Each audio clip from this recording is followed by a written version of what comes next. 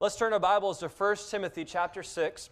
1 Timothy chapter 6. I know we've taken extra time to go over some other stuff, and I won't be long tonight.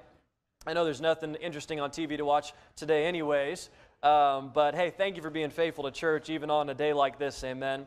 1 Timothy chapter 6, would you stand please as we find it this evening, 1 Timothy chapter number 6, and we'll begin reading in verse number 6. 1 Timothy chapter 6, verse 6. But godliness with contentment is great gain. For we brought nothing into this world, and it is certain we can carry nothing out. And having food and raiment, let us be therewith content. And if you'll jump down with me to verse number 17. Verse number 17. Charge them that are rich in the world, that they be not high-minded, nor trust in uncertain riches, but in the living God, who giveth us richly all things to enjoy, that they do good, that they be rich in good works, ready to distribute, willing to communicate, laying up in store for themselves a good foundation against the time to come, that they may lay hold on eternal life. Our Father, as we come to you tonight, we ask you to speak to us once again. Father, I pray that we would open the Bible by faith and believe that every time we read your words, we have something to learn. We have something, God, that you want to speak to us about. God, may we be ready, anxious, willing, Father, just able to understand and receive what you have for us here tonight. We ask this all in Jesus' wonderful name. Amen. You may be seated.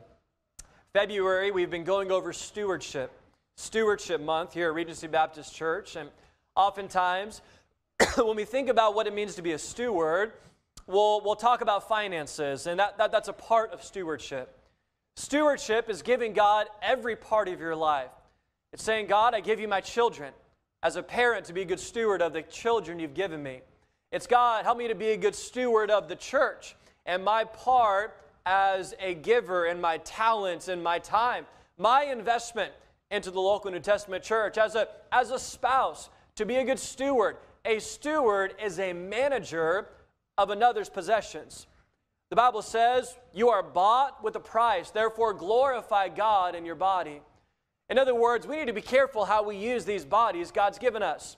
We need to be conscious of what we do with the things that God has given us. If you could say it like this, God has lent it to us and says, I'm going to come back one day and find out what you did with what I've given you. That's what stewardship is. What are you doing with the life, the time, the talents, the treasures, the testimony, and the truth that God has given to you? What are you doing? The things that you can control in this life. I like being able to make a plan and execute that plan. But no matter how good I make a plan, I understand that God's going to bring things in my life along the way that I just didn't expect. But there are things that I can control. There are things that I have responsibility over. I'm responsible today whether or not I came to church. I'm responsible for how I respond to people when I maybe want to lash out in anger. I'm responsible for my testimony and my reputation. God has control of all things, but He's given you a responsibility to be a good steward with the things that He's given you. And tonight I want you to talk to you about the things, about your finances, about your treasures. And we take this thought from this passage tonight: what's mine is thine. What's mine is thine. And you think about this, if you will, with me on a week where we celebrate Valentine's Day in a couple of days. And maybe you'll have plans to go out to dinner, or maybe you already did, or maybe you will in the future, or maybe, you'll just say, I love you, and that's great. Whatever you do. But we're reminded on that special bond between a husband and wife. And when you get married, the Bible says, you twain shall be one flesh. You become one flesh in many ways. You start to learn that you have habits that differ one another. You have interests that differ one another. You have finances that come to be one. Your things become one. My wife and I, when we got married, I got a truck and I had my vehicle as well, and she'd say sometimes, oh, I was driving, and she'd refer to it as her car. Her car. That I bought in college, before we got married. But she said, but you have your truck, and so that's my car. I said, no, they're both mine. But they're both yours as well, honey, of course. You know, we understand this in marriage, that it's not my vehicle and my room, or, you know, my spatula, or my, you know, we can be so funny about these things. And especially in marriage, we understand that principle, that what's mine is yours and what's yours is mine. I don't know how you do it, but maybe you have separate bank accounts. Maybe you share bank accounts. And my wife and I, it works better for us. We have that together. I think that's more natural to do that. I think especially you need to be honest and open with everything, especially your finances. But in every area of life, there ought to be a oneness. Everything I possess is yours. Everything you possess is mine. What's mine is thine. And we understand that in marriage, but we don't understand that as Christians. That we as children of God are given everything by the Lord, and He says, but they're still mine. And I've given them to you, so for now they're yours, but they're mine as well. So what's mine is thine, and what's thine is mine. Praise the Lord. God says, I'll let you enjoy the riches that I possess. I'll let you enjoy the splendor of heaven where I abide. I'll let you have a mansion, streets of gold and gates of pearl. I'll let you have a new body and be like me one day, and to be in heaven. The Mormons believe that we will be as gods. We will not be gods. The Bible says we'll be like Him. In other words, we'll have a glorified body. We'll no longer have to battle sin. But there's only one true God. We'll be like Him, but we will not be Him. But He says this, what I have, it's all yours. Now we like that part. We like the part that says, my home is your home, and my things are your things, and my son, the Son of God who came, He's yours, and all that I possess is yours. And now He gives us things in the world, and we say, but that's my money. That's my house, God. That's my car. That's my, you fill in the blank, and we're glad that God is willing to share His riches with us. But we have such a hard time to, on the other end, say, God, what's mine is thine. I want you to see just a few principles as we look at this thought of our a stewardship of our finances this evening. My goal through this is not for you to go home and say, empty the bank accounts, empty the assets, empty the retirement fund, empty everything, give it all to the church. I'm not saying not to do that. But that's not what I'm telling you to do tonight, okay? So if you leave here and say, that's what Pastor said, here you heard it first, you are lying. That's not what I'm getting at. But we'll look at some principles as stewards of our finances. Number one, the goal in money. The goal in money, verse 6. But godliness with contentment is great gain. For we brought nothing into this world, and it is certain we can carry nothing out. Having food and raiment, let us therewith be content. We find some principles about what God gives us and our heart towards what God gives us. What's the goal? Why does God give us things? Why does God meet our needs? Why does God give us excess? Why does God bless our hearts? I think first and foremost, we understand here that God desires to meet our needs. In fact, He even commands in the model prayer to pray this, and give us this day our daily bread. I don't believe that's a prayer that you have to sit down and pray, Our Father which art in heaven, hallowed be thy name, thy kingdom come, and go through the prayer as some repetitious thing. The Bible says we're not supposed to pray in vain repetitions. But He gives us a model over things to pray for.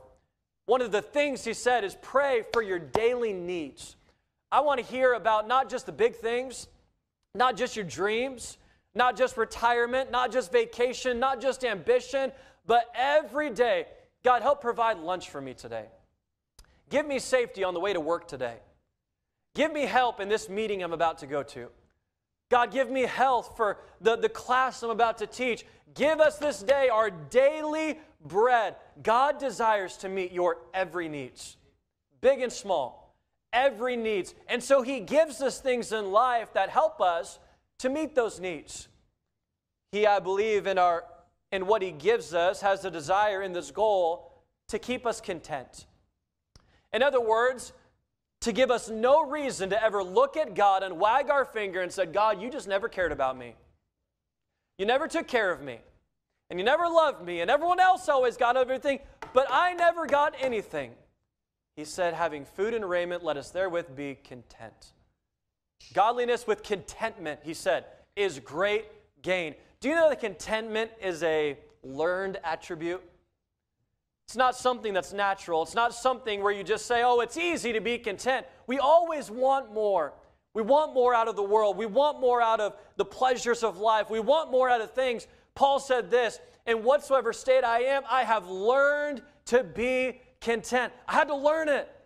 He said, I've had everything and I've had nothing. And in the highs and lows in life, I had to learn and teach myself to be okay with what God has given me. You look at the stage of your life that you're in, and maybe you could look at a time in your life where you had it better financially than you do now. Maybe you think of a time where you had it worse financially than you are now. Either way, we ought to be content. We ought to be okay with what God's given us for today. Are we alive today? Has God given us the ability to live? And the Bible says with food and raiment, food in your stomach and clothes on your back, be okay with all the things that God has given to you. Not only that, but I think as one of the things we see is that God sometimes gives us to meet our needs, but other time He gives us in excess. In other words, above and beyond, things like Wi-Fi. Wi-Fi is not a necessity. The sports channel is not a necessity. Extra money for coffee products is a necessity, but these guys have been giving me a hard time lately getting into coffee stuff, but there's certain things that we just have to do to get by in life, and I'm convinced that that is one of those things, especially when you have 5 children. But God gives us an excess, and we go, man, I'm just having a hard time, but we have the Wi-Fi, we have the streaming services, we have the, membership to the, gym we never go to, and we have the, fun stuff that we do. We have the one vacation, but not the 2. We have all this stuff and say, God, but it's not enough. God gives us an excess, and I wonder maybe not so that we can give constantly to ourselves, maybe so that we can be a blessing to others or give to the local New Testament church. You find the example in Acts. We find times where they sold their homes and they came and said, man, so we can further the work of God, let us give. And they had sacrificial giving. They had faithful giving. They had giving to honor the work of God as it went on. We can't go forward as a church without the giving of God's people. This is how we operate. This is how we do anything in our ministries. Any ounce of, of electricity isn't measured by ounces, I understand that. Anything that we do is based off of the giving of God's people. God wants to work through you. He wants to work through you to be a blessing to somebody else. He wants to work through you for the work of the ministry. He wants to work through you to provide for your children. He wants to work through you for many other ways. There's a goal in what God gives us in our finances. Number 2, the grief in money. Verses 9 and 10, it says, but they that will be rich fall into temptation and a snare, and into many foolish and hurtful lusts, which drown men in destruction and perdition. Wow. It says, they that be rich. Now, if we didn't know the rest of this verse, we would think, oh, those are the ones that have it all figured out. That's the American dream. Those are the success stories. Man, those are the ones that have a plan and execute that plan.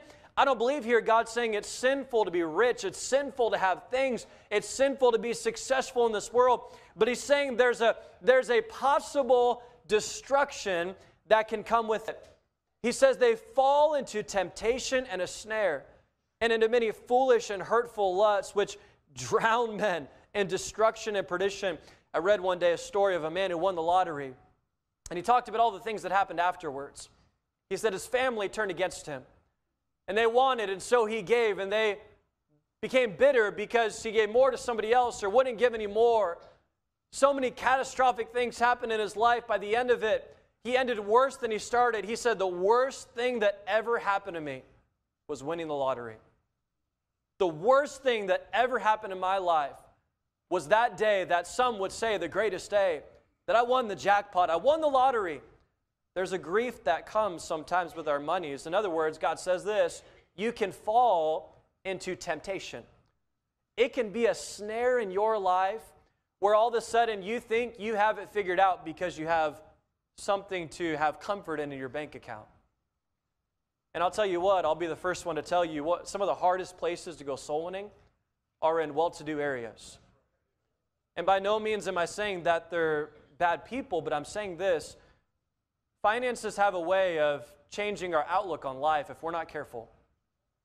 This isn't that if you have it, this is how it's going to be. It's that this is a possibility, a temptation. In other words, you can be tempted to allow this to become a snare in your heart to the Lord. Somebody told me one day, Pastor, I want to give to this. And I said, man, are you sure you just gave to that? And they said, you know what? I need to. I'm scared if I don't give. Man, what an amazing testimony. I'm afraid not to give with what God has given me. He says there's a temptation. There's lust that you can fall into. There's destruction that can come your way, that drown men in destruction and perdition. And then number 3, the giving in money. The giving in money. Lastly, verse 18. It says that verse 17. Charge them that are rich in the world, that they be not high-minded, nor trust in uncertain riches, but in the living God who giveth us richly all things to enjoy. Now understand by that passage, God is saying this, that as a steward, you are rich in Jesus Christ. Riches don't just come with our finances. You're rich in your eternity. You're rich in that you have the Spirit of God. You're rich in the wisdom from the Word of God that He gives you. You're rich in the fact that God fills you with His Spirit and His power. You're rich in your salvation. You're rich eternally as a child of God. He says, in Christ Jesus, you are rich. You're not rich because of worldly things. You're rich because of Jesus Christ. So here's the charge, verse 18. That they do good, that they be rich in good works, ready to distribute, willing to communicate, laying up in store for themselves a good foundation against the time to come, that they may lay hold on eternal life. I believe this. No matter what the salaries are in our families, no matter what each individual makes in the church, I believe if we use faithfully and honestly what God has commanded us, God's going to take care of the church. God's going to take care of you individually. You say, but what if the numbers don't add up? It doesn't matter. It doesn't matter. He says that you're rich in good works and ready to distribute and willing to communicate. In other words, just be a good steward with what I've given to you. Don't worry about the dollar amount. Don't worry about how it compares to somebody that has more or has less. Don't worry about how it affects the bottom line. Be faithful, be obedient, be joyful, be sacrificial, be moved by the Spirit to give when I command you to give. He takes care of the church. He takes care of you individually. We find scores of examples all throughout the Bible. I hope it's not, and I work very hard at it. I don't believe my wife and I have ever missed a tithe check since we've been married, even before marriage. We'll always give more, and what's personal to you might be personal to you, but we'll give above that 10%. And I tell you what, it scares me. It scares me to think that I might rob God by not giving Him what He's given to me first. By not saying, Lord, what's mine is thine, and maybe when there's an ability to give more, to say, hey, we have an opportunity here, and maybe to spend on fun things, or maybe to do other things, but maybe to give more to the church. He says, I want you to be rich in your good works, ready to distribute what I've given to you, willing to communicate. In other words, just use what I've given to you. All of mine is yours. I just expect the same in return. Do you have a heart to give with what God has given to you? Do you have a heart to be a blessing to other people? There's 3 ways we can give: in our tithes, in our offerings, and by alms. Number 1 is commanded, the dollar amount, 10% of our gross income. God says 10%, that's my part. It's the definition of a tithe. That's what's mine given to God. offering, as a God purposeth in his heart, so let him give. In other words, God may move in your heart in a random time and say, you know what, I've given to you so you can meet that need. That's our offering, above and beyond our tithe. And then alms, where you might see somebody in need and you say, you know what, I can help that need. I can be a blessing to that individual. That part's not always done in the church. It's always done face to face with people. I pray, Regency Baptist Church, that we learn how to be a giving people. That we don't look to God and say, man, ain't it good to have all the things that God has given to me? And God says, now where's mine in return? And we say, oh Lord, what's yours is mine, but what's mine is mine. I hope that our heart is to be cheerful, again, loving and faithful and sacrificial in what we are commanded to give. May we be good stewards in our time and talents and treasures and testimony and truth, and be faithful with all the things that God has given to us. Father in heaven, as we come to you tonight, may we be honest, Lord, in our hearts to say, have I had a spirit of it's mine, or that what's mine is thine? Father, forgive me, forgive us if we've maybe been tempted in that way to think that what's ours was ours to begin with, or will be ours even in eternity. I know there's things that we can do to be responsible and prepare and maybe to plan for the unexpected in our lives. But I also know we're commanded to give, to be people through whom the work of God can flow through. That the blessings don't stop with people, but that they flow through people. God, I pray that our desire would be that, to be a people that the blessings of God flow through. Father, help us, I pray, with heads bowed.